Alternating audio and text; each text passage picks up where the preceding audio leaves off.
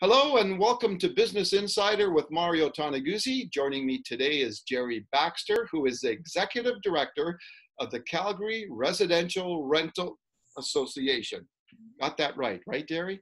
You did, Mario. Thanks for joining us today, Gerry. Oh, it's a pleasure. Thank you. So you guys had a news conference today down on the steps of City Hall. Tell me what that was all about and why.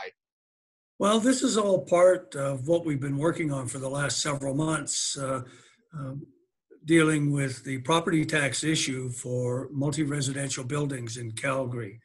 There's about 1,000 buildings that have been impacted with massive double-digit tax increases, and they range anywhere from 10% to over 40%. Wow. Averaging out at about 23%. So we were down there today. We wanted to send a message to City Council. It's like our last attempt. We've tried working with them over the last number of months, and unfortunately, it hasn't been successful. They haven't been listening to us. They don't seem to think that there's a problem.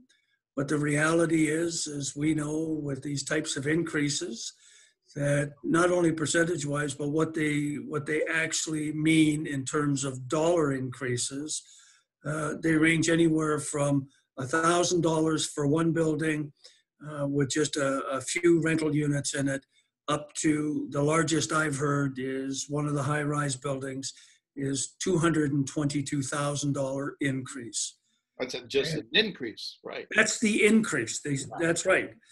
And so consequently, they're massive. These are massive increases, and no business can really sustain themselves when you get these types of double-digit increases in taxation. So Gerry, what is the impact then on the landlords themselves? Are some of them going to have to give up these buildings or try to sell them because they can't survive? Or? Well, that's a really good question. And Mario, I'll tell you, hit the nail on the head, because that's what I'm hearing from some of the smaller landlords. The small business people is what they are. And they've said that this may mean they have to sell their business and get out of being the landlord, sell their buildings, just get out of it. It's very, very difficult, as we heard one fellow this morning say, and he's not the only one. They're actually dipping into their personal savings to try and keep their businesses afloat. Because in the last few years, given the economic recession and now with the COVID, landlords have actually reduced rents beyond where they were in 2014. And most of them have not been able to catch up to even where they were at 6 years ago. Yeah. So consequently, their revenue stream is less, but their expenses continue to increase.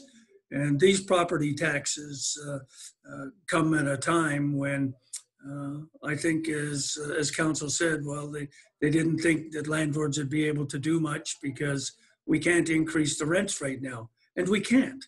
Well, that was the next question I was going to ask, right? Because right now, they can't recoup any of that money going out by increasing rents, right? Because of legislation, provincial legislation. Yeah, that's correct. That's in effect right now. It's in effect until at least mid-August. We're not sure what will happen, whether it'll be extended or whether or not the ministerial order will actually be lifted at that time. But even if it is, we've got tens of thousands of people out there who have lost their jobs as a result of the recession, and the COVID has taken its toll as well on many people. Their revenues, their income has been down significantly. Landlords have actually been working with them, payment plans to help them get through. Landlords have been taking less money.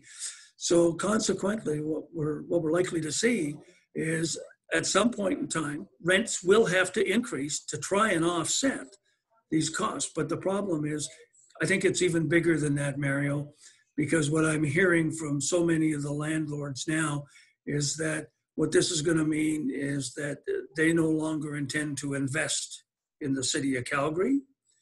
So we're going to lose those investment dollars. We're also hearing that for many of them, they're going to have to postpone and delay any planned renovations or upgrades that they had to their rental units. Yeah. So that has a negative impact on tenants who are perhaps looking to have their rental units modernized or upgraded. There's also the issue with these huge tax increases that landlords are probably only going to be able to do emergency maintenance. Okay, so regular maintenance is probably going to be off, which means that ultimately the buildings are going to deteriorate likely. Yeah. And consequently, if the buildings go down, people move out. If you've got lower income and you've got a building that's not worth as much anymore, the city then shooting themselves in the foot because they're not going to collect the same amount of tax from that building. Well, yeah. So this is going to have it has an impact on many of these landlords, but it also is going to have a terrible effect on tens of thousands of renters as well. Okay. Well, thanks a lot, Gerry, for joining us today. You know, Mario, it's always a pleasure chatting with you. Thank you so much for having me today. Okay, that was Gerry Baxter, who is Executive Director of the Calgary Residential Rental Association. This has been Business Insider with Mario Toneguzzi. Thanks for joining us today.